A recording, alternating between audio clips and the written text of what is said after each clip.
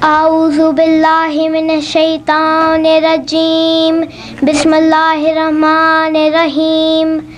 Allahumma kulli waliyikal Hujjat ibn al-Hasan salawatuka alayhi wa ala abai fi hazihi saat wa fi kulli saat waliyam wa hafizam wa qaidam wa nasira wa dalilam wa aina hatta tuskinahu arzakatuwa wa tamatiyahu fiha tawila. Allahumma salli ala Muhammad wa ali Muhammad. Assalamu alaikum friends. Today we are going to talk about Bibi Sakina alayhi salam. She was the youngest daughter of Imam Hussain alayhi salam. She was filled with love and happiness. Everyone loved her so much because of her loving nature. Small children loved her company just as much as adults did.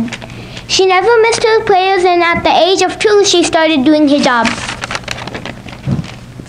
Just like any other 4-year-old child, Bibi Sakina would ask her father to tell her stories before going to bed. Those stories were about Prophet Muhammad sallallahu alaihi wasallam and her grandfather Imam Ali alayhi salam and the battles they fought. Her favorite uncle was Hazrat Abbas alayhi salam. Abbas also loved Sakina more than his own kids. Whatever Sakina would request, Hazrat Abbas wouldn't rest until he makes sure Sakina gets it. On the 2nd of Muharram, Yazid's army started surrounding the camps of Imam Hussain alayhi salam.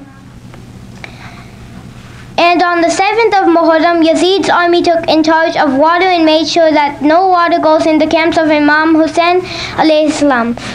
On the 10th of Muharram, Bibi Sakina asked her uncle Abbas to bring her water to the camps, but only Hazrat Abbas's alam came back to the camps. Sakina knew her uncle died, and since then she never asked for water.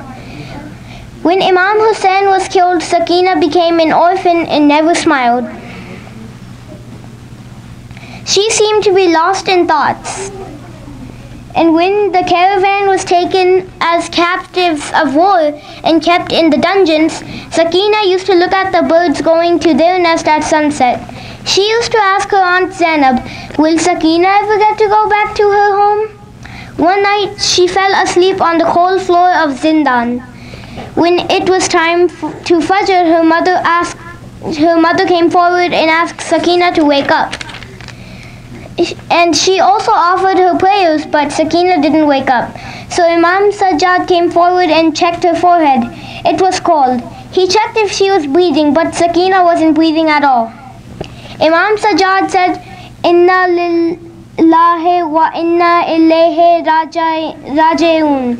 Imam Sajjad buried his sister Sakina in the same dungeon. Matame Hussain.